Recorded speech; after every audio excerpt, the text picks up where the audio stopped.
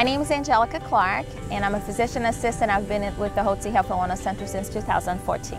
I love wellness and holistic approaches to health. I personally have struggled with my health since I was 12 years old. I used to have, cold all the time, tired all the time, struggled with my weight.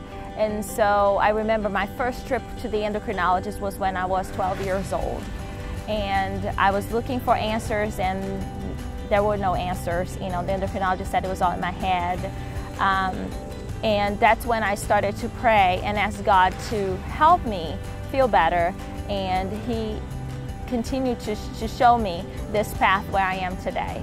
I came to the Hotze Health and Wellness Center with a goal in mind to learn from my medical team, from the providers, from Dr. Hotze.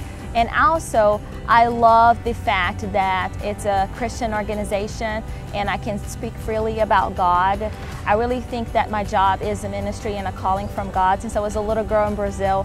And here I get to help people feel well and live John 10:10, life more abundantly. So I help them, get a good foundation. First, we stir up the ground. We try to find out the root causes of their symptoms and why they don't feel well. And then we build a good foundation and then we build up strongly. So I really like that we can do that, and I can pray with my patients. I can encourage them.